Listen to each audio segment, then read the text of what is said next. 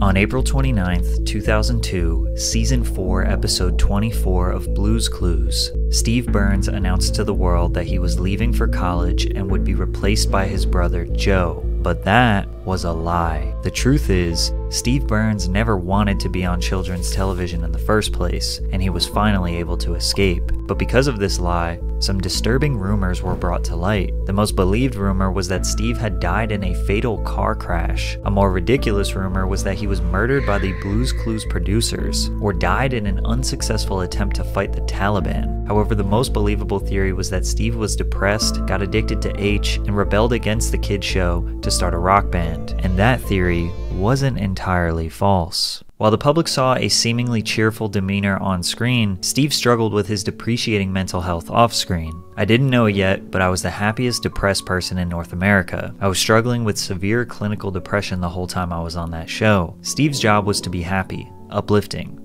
full of joy and wonder all the time. He had to pretend to be interested and amazed at the smallest things, like discovering Blue's paw print that was directly in front of him. He spent 10 hours per day filming in an empty Blue room so that he could be superimposed on the digitally animated world of Blue and her friends. At the time, technology wasn't as advanced as today, meaning Steve had nothing visual or tangible to work with. Steve said his experience was awful and compared it to acting at the bottom of a swimming pool. Pools are filled with water, so stay hydrated. As if his experience wouldn't be any more taxing on his mental health, the insane things posted about him online made things even worse. Take this game on Newgrounds, for example, where your objective was to destroy Blue and then assassinate Steve. You eliminate the dog, then go into the house where Steve is flipping you off. So you shoot him until his head pops off and then the house burns down. He also had to read creepy fan fiction, like this one that romanticizes the idea of Blue assaulting Steve with a deadly weapon. For some reason, people love the idea of stripping the innocence away from a children's TV show and trying to create a disturbing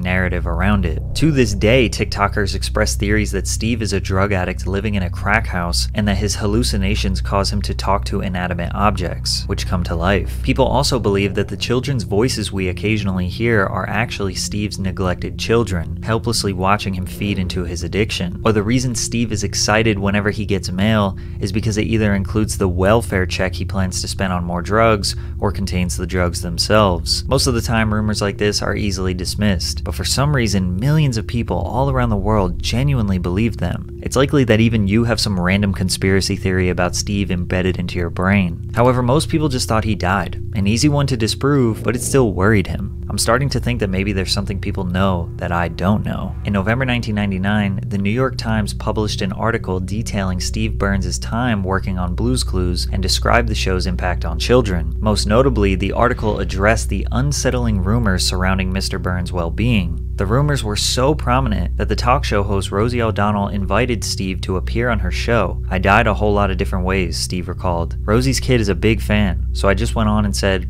'Hi, I'm alive. Bye.' It was pretty easy to prove I wasn't dead." These rumors were so powerful that Steve felt the need to address Rosie O'Donnell's child with "I'm alive" because he knew children around the world were genuinely concerned about him. Because you have to keep in mind that Blue's Clues was the highest rated premiere of any Nickelodeon program and became crucial to the network's growth. It was a pioneer in interactive TV. The original Blue's Clues engaged its preschool age audience by breaking the fourth wall and speaking directly into the camera. Millions of kids around the world felt a deep and personal connection to Steve, which made these rumors more potent. It also made his exit from the show more detrimental. Mr. Burns was 22 when the show premiered, and as he approached his 30s, it was time to move on.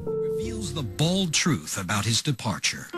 I knew I wasn't going to be doing children's television all my life, mostly because I refused to lose my hair on a kids' TV show, and it was happening. Steve knew that his baldness would ruin his boyish look and appeal. The network insisted that he wear a wig, but he refused. Combine this with his depreciating mental health, it was finally time to exit. He told the viewers goodbye in his final send-off, alongside his new replacement Joe, and children around the world thought he was just going to go to college and he would return shortly. They were mistaken. Steve was not off to college. He was about to embark on his journey of being the lead singer of a psychedelic rock band. Steve was interested in music way before Blue's Clues. Steve Burns attended Boyertown Area Senior High School in Berks County, Pennsylvania, graduating in 1992. He played in bands called Sudden Impact, 9 Pound Truck, and the Ivies. He continued playing music on the side while pursuing an acting scholarship at DeSales University in the Lehigh Valley. Shortly after being discovered by an agent, Steve dropped out of school and moved to New York City to become a professional actor. In '95, Steve arrived at Nickelodeon under the impression he was auditioning for a voiceover role for a game show, but then later found out it was for a kid show. Steve was a grungy 90s skate rock kid with long hair and earrings, not the ideal fit for the job. Tracy Page Johnson, executive producer and co-creator of Blue's Clues, says that he didn't want to be a children's host. Of the 100 people we auditioned, he was by far the realest. He loved kids, but he didn't want to make a career out of it. Steve didn't want to be on children's television. He wanted to make music, and after he stepped away from the show, he could finally make his dreams a reality. In 1999, Steve walked into a party in New York where he heard the Flaming Lips' 1999 album, The Soft Bulletin, for the first time, considered by many to be the Flaming Lips' masterpiece. This moment changed Burns' life and reignited a passion for music he thought Blue's Clues had burned away. From there, he acquired Pro Tools and started writing songs. I had literally been doing nothing but talking to objects made of felt for 6 years. There was this weird creative constipation going on. Steve wrote roughly 35 songs in one sitting, but selected 12 to feature on his debut album, Songs for Dust Mites. Now it was time to get in the studio to record, so he contacted his favorite producer, Dave Fridman, who had worked with the Flaming Lips in the past. Interestingly enough, Fridman had just held a Blue's Clues themed birthday party for his children, so he was eager to see what creative potential Steve had. Steve sent Dave some demos, assuming he'd think they sucked, but he got the opposite reaction. Dave liked it,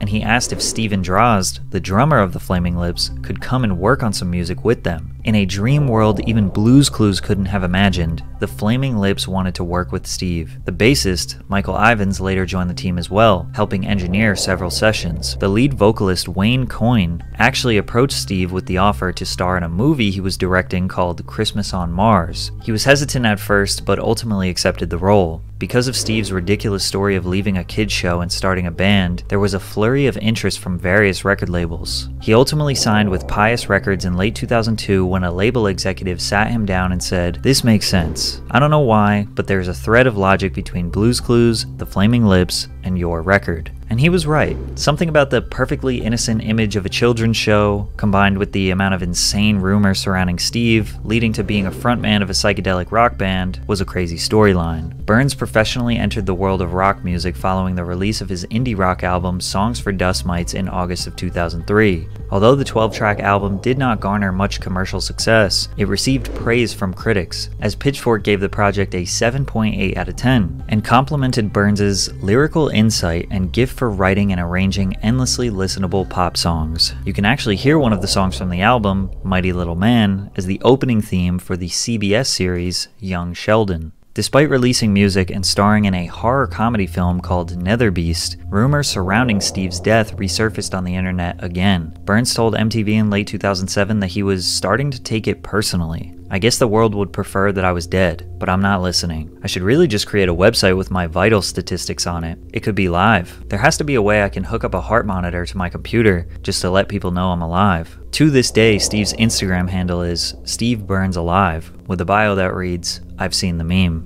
Unfortunately for Steve, he didn't exactly become the rock star he dreamed of being. Most of his buzz from his first project was earned due to the juxtaposition of his Blue's Clues career. After that, he started another band, Steve Burns and the Struggle, alongside the Flaming Lips' Steven Drozd and A Million Billion frontman Ryan Smith. The collective released an album, Deep Sea Recovery Efforts, in 2009, but it failed to do anything substantial. For many years, Steve disappeared from the spotlight. Slowly but surely, rumors of his death, addiction, and God knows what else made their way back onto the internet. But in 2017, Steve got a call that he never thought he would get. Nickelodeon gave the original creators of Blue's Clues permission to develop a reboot of the series after multiple failed attempts. Nickelodeon posted a video announcing that they were looking for a new host of the show. Steve helped the creators during the casting process, and after 1,000 auditions, they eventually selected Josh De La Cruz, who was an understudy for Disney's Aladdin on Broadway for 5 years. De La Cruz would play Steve and Joe's cousin, Josh. Steve was initially reluctant to continue his association with the show, but was persuaded by its fans on social media to write, direct, and appear on the show. The reboot, Blue's Clues and You, has been a huge success following its premiere, producing 4 seasons before being renewed for a 5th early last year. Keep in mind, most people had no idea this even happened. Unless you have kids or very young siblings, you probably never knew that Steve returned to the show. But in 2021, Nick Jr.'s Twitter account posted a video for the 25th anniversary of Blue's Clues featuring Steve, and we all thought he had returned from the dead. Hi. You got a second? Okay. You remember how when we were younger we used to run around and hang out with Blue and find clues and talk to Mr. Salt, freak out about the mail and do all the fun stuff. And then one day I was like, oh, hey, guess what? Big news. I'm leaving. This is my brother Joe. He's your new best friend. And then I got on a bus and I left. And we didn't see each other for like a really long time. Can we just talk about that? Great. Because I realized that was kind of abrupt. Steve went on to explain what happened to his character, continuing the fake story of him going to college, because having a really unsuccessful rock band was not the narrative Nickelodeon wanted to continue. But his ability to speak through the camera and develop a one-on-one connection with the viewer resonated deeply with Blue's Clues fans. It's like we were all 5 years old again. The post was retweeted 700,000 times and liked by 1.9 million people. I think the overwhelming engagement is a huge testament to how powerful these rumors were over the years. Literally millions of people around the world thought he was a criminal, a drug addict, or dead. It's almost as if people wanted to believe them, because the rumors were debunked numerous times over the years. So for him to essentially return from the shadows after 2 decades was shocking for so many people. This return finally put the rumors to rest. Steve Burns is not a child predator, he is not a drug addict, he is not a criminal, and most certainly not dead. Although he didn't want to be in kids' TV originally, he doesn't regret it at all. I hope I'll be remembered for that show for the rest of my life. That will always be a part of my identity, and I'm totally cool with that. Today, Burns travels to colleges around the country to speak to students about mental health because those rumors destroyed his, and now he's using that to help you improve yours.